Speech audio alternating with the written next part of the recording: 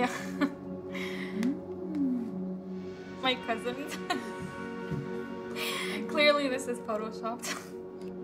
My grandma had 9 children, so you can imagine how big the family is. All of my cousins before that had either dropped out or chose not to go to college, so it was kind of a big deal for me to even, consider college as something.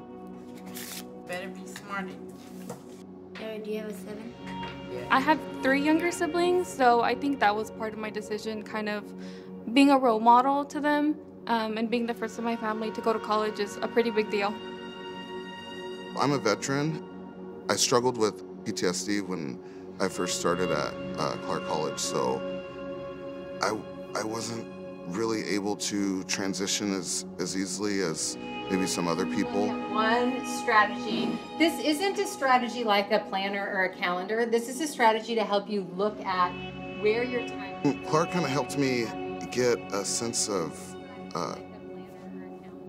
getting my life together, I guess, a sense of organization and a way to focus on something and set goals for myself and then build on those goals. Well, my first initial experience at Clark was kind of daunting since I'm a returning college student. So I kind of had like those nervous jitters, like, oh man, like I don't know how I'm gonna get along with people. I mean, I'm kind of like in between generations. We have to get out of there right off the bat. We're gonna need probably our standard DVA. And I got connected with groups and memberships around Clark College, and that's when I really started to find who I was. La araña pequeñita subió, subió, subió. I'm 44 years old, and I'm mother of 2 kids and work full time. I took more online classes. I think it's all today. About that question, my advisor, she helped me a lot to connect with all the services at Clark.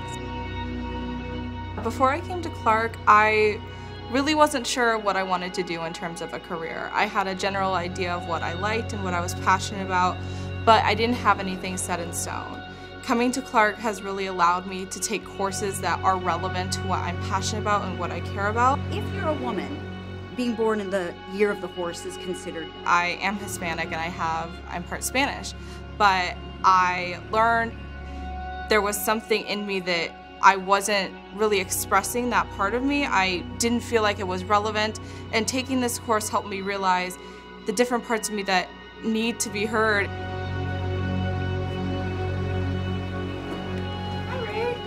I sought help from the VA, who also let me know that there were resources on campus and that support was available, that there were disability services available. So there was everything that I needed to succeed. I just had to reach out and grab those resources. Very strong, and I think that we can add some description by including There's so many people here that want to help you succeed. I wasn't exactly sure what I wanted to do. The career service, they help people, not just Clark students, but open to all of the community. And they actually helped me got my first job here at Clark. They critiqued my resume. We were doing mock interviews. People here, no matter if they're the same background as you or different, are here to help you.